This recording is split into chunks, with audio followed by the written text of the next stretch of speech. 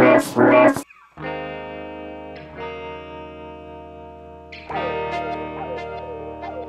everybody, this is John from DroidDog.com, and I just wanted to show you real quick the Logitech Harmony remote app for Android that can be used to control Google TV from your Android phone. So of course you start by launching the Harmony app with the icon. This is a free program, and I think it might be because of my security or my hidden SSID. When the app scans for another Logitech device on the network, being my Logitech review box that we're looking for here, it doesn't find it. So I have to manually put in the IP address of the review, which is easy enough to find, and I'll show you where that's at. When you're on the home screen, if you go to Settings, Network, and Network Information, I'm not going to go in there because I need to keep some of that stuff private, you'll find the IP address right there. So when my phone says it was unable to find that device, let's say connection help, and then here I can just manually put in the IP address. It does remember it. I don't know how well you can see that on my screen here.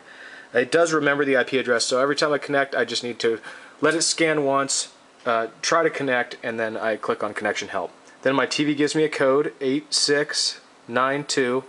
So you'll see there's two sections here in the app. The first one is activities, and my option there is to watch Google TV, and then under devices you can see my set-top box and my television. If I tap one of the devices, I'll find some controls for that device. Obviously I can enter numbers here, power on and off, just my television, mute, channel down, then there's like kind of a D-pad but with words instead of arrows, select, menu, input next, and you can go to a second screen, more controls for the television. Not real intuitive, but at least you can do everything from the app on your phone here. Also the same thing with the set-top box, identical stuff. A couple different options, but you know, same idea. So the main thing we want to do here is watch Google TV, and you can set it up so that when you tap that button it turns on both your cable box and your television at the same time. So before I get into what the app does, let's take a look at the primary controls from the keyboard that we need to duplicate on the phone here. So we have a trackpad, and then we can click it with this. We need a D-pad with an OK button. We need some play, stop, pause, forward and back buttons, and of course the keyboard, all of the letters that we use to type in searches. So they did a pretty good job of duplicating each of these on the phone, and you just use these tabs at the top here. There's like our primary control buttons for when we're watching a movie. This works for DVR. It also works for Amazon Video On Demand and Netflix. Next one we have our D-pad with the OK button, page up and down.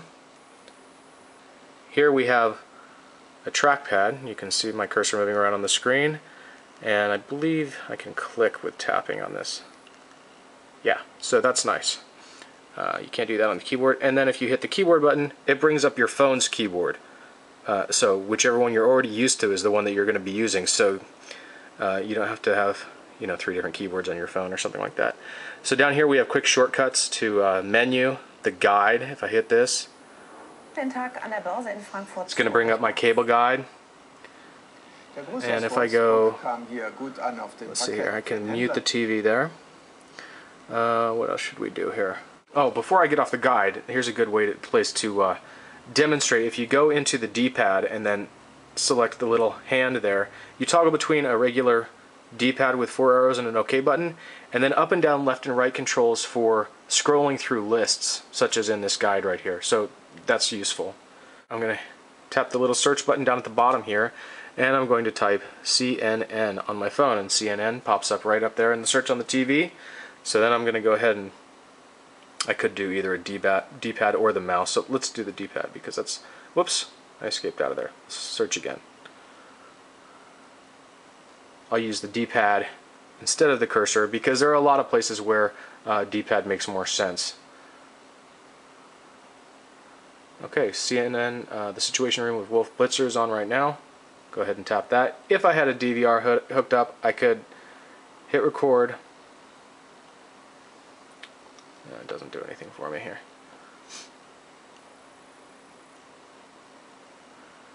See what happens after I get the channel loaded. So here we are in full HD. Well, not really, it's got the bars on the side, but if I tap record,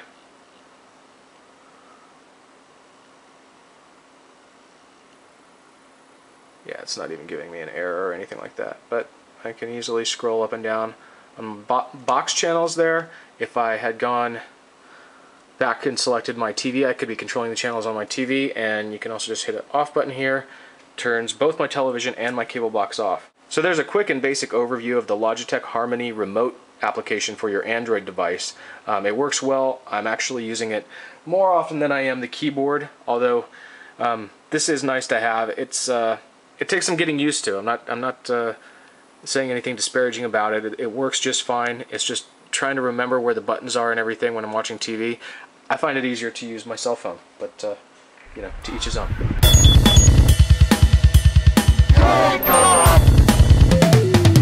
Let's